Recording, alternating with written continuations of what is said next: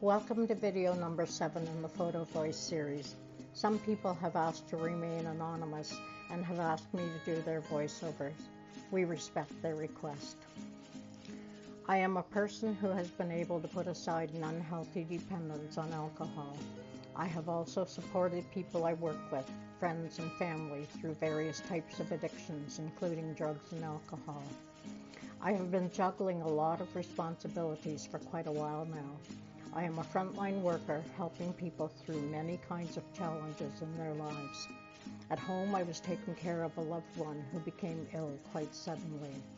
I was helping my loved one through not only the illness, but the adjustment to not being able to do as much as before. On top of that, I have a family member cycling through addictions. It affects me and it affects others in the family. Taking part in Photovoice helped me to reflect on what was happening and to talk about my experiences. The first picture I took for this project is one of windshield wipers. They were going back and forth, wiping away the rain. That's exactly how I feel sometimes with everything that comes at me. I'll feel heartbroken and cry. Then I think, okay, I've dealt with it, but then it returns. Like the wipers, I wipe it all away, and I feel good for a little bit. Then the rain comes again, and it brings up all kinds of feelings and emotions.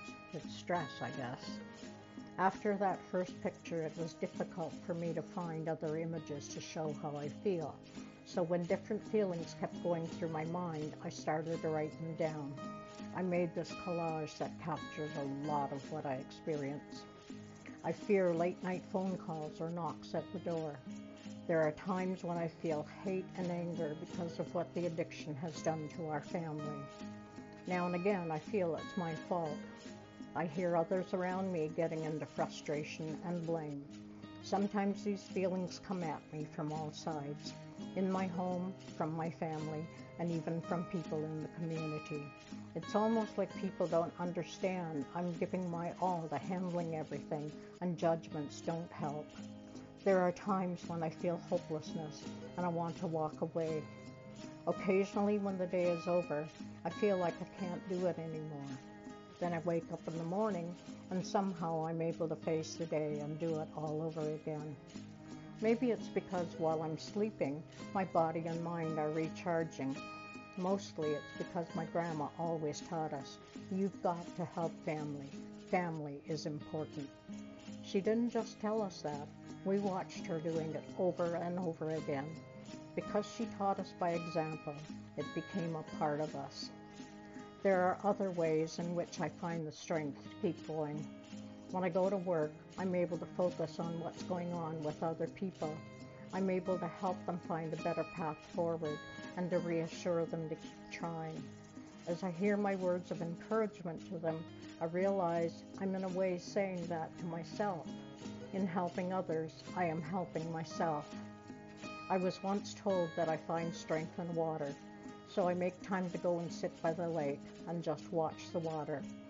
I get a sense of calm, peace, and it gives me time to think. I also love to create. I do crafts. I feel happy making things for others. I like to help others feel happy. When the weather is good, I'll go on a road trip. I especially love to go to powwows. The drum brings me a sense of peace. I find that when I'm in a peaceful state, my intuition kicks in and ideas come to me.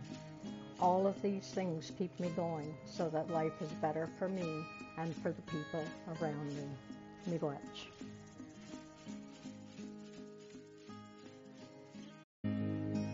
When the Spirit moves me,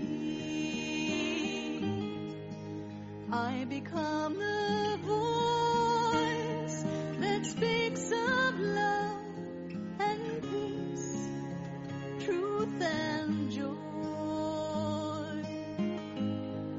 and I can change the